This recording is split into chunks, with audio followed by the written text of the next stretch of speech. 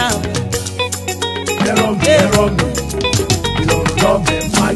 Ẹbí mi kọ́ pé mo lówó. No be my power, say I buy house yo.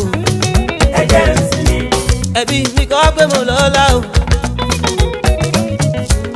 Olúwa ló fún mi lọ́mọ o. Taaloye,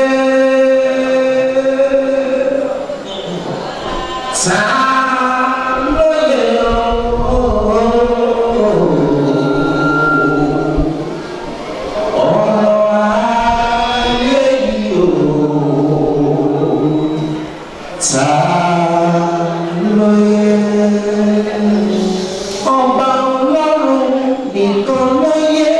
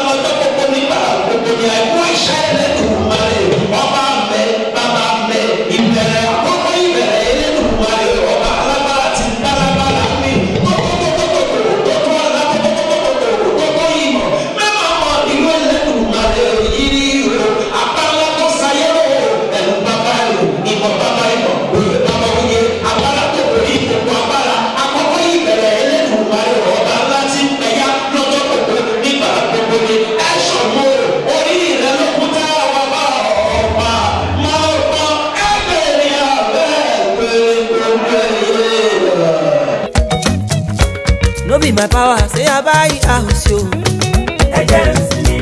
Ẹbí mi kọ́ pé mo lọ́lá o.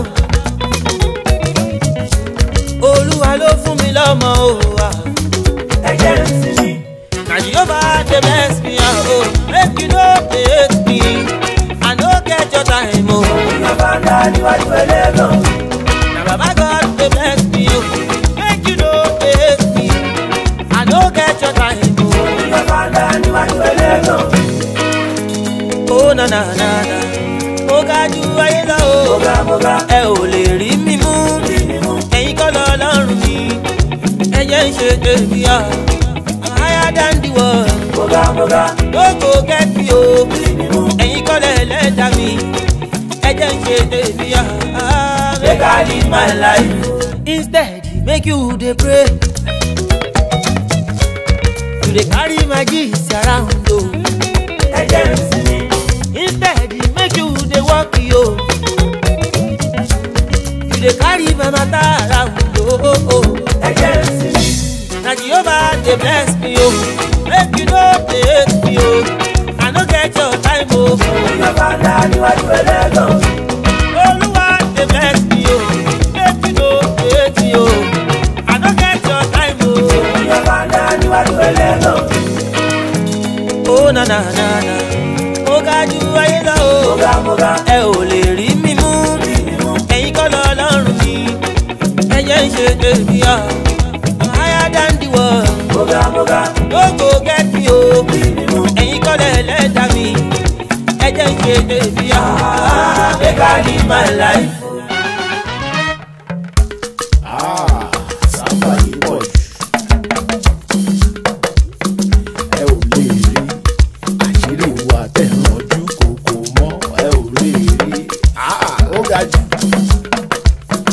Ó na mo ga ju ayé lọ ẹ ò lè rí mi mú ẹ̀yin kọ́ lọ́lọ́run mi ẹ jẹ́ ń ṣe tèmi my blessing dey vex me lójó fún Chineke ìwọ kọ́ ló dá mi jẹ́ ń ṣe tèmi make I live my life ẹ ò lè rí mi mú mo ti bẹ ẹlẹ́dá mi kó má tọ́ mi mo lọ́jú kí lọ ẹ ò lè rí mi mú ẹ̀yin kọ́ lọ́lọ́run ẹ jẹ́ ń ṣe tèmi make I live my life. Èmi orúkọ wa ṣe ìlérí níwájú Ọlọ́run àti ènìyàn wípé màá máa lọ tẹ̀síwájú nípa ṣíṣe àtìlẹ́yìn fún Taaloye Vanguard nípa ìrànlọ́wọ́ ti Ọlọ́run àti ọmọnìyàn kí Ọlọ́run kó ràn mí lọ́wọ́ Ọlọ́run ràn yín lọ́wọ́. Ní òní ní orúkọ bàbá ní orúkọ ti ọmọ àti ní orúkọ ti ẹ̀mí mímọ́ ní ọlá iná àtẹ iná pátí àfún gbogbo múmìnì àti múmìnà òdodo lọ́lá eriwo ìyà fún gbogbo àwọn tó jẹ́ tìṣẹ̀dálẹ̀ torí tá à ń ṣe ìkòjọ ẹnìkan lẹ̀ a fi ikọ̀ yìí lọ́lẹ̀ lónìí agbára yìí kò ní fàyín jù agbára èèyàn kan ò ní fàyín jù agbára ọ̀tá kan ò ní fàyín jù ẹ wá ṣe àṣeyè débi pé gbogbo Vanguard yìí yóò tàn káàkiri gbogbo àgbáyé ní orúkọ Jésù Kristi Olúwa wa. Ẹ jẹ́ ká fún wọn ní àtẹ́wọ́.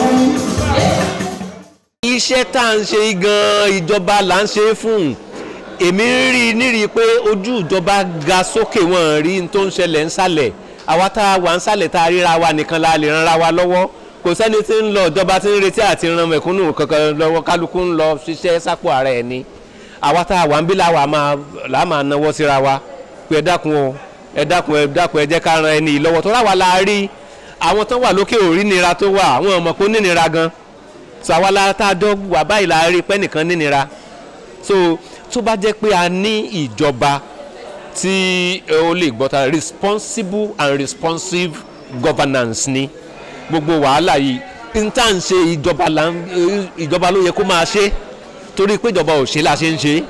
Taaloye Vanguard is the fan base for that Taaloye program because it's, like I said, is a SOS program that help people to attain whatever their aspiration is, right?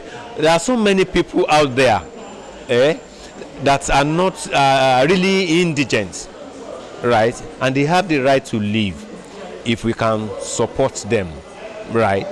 I realized that, and I thought of how could I be supporting these people without being rich myself, right? I just thought of, oh, let me reach out to those who have, to collect from them, to give to the have-nots. That is the philosophy of Okoto Ano on Taaloye.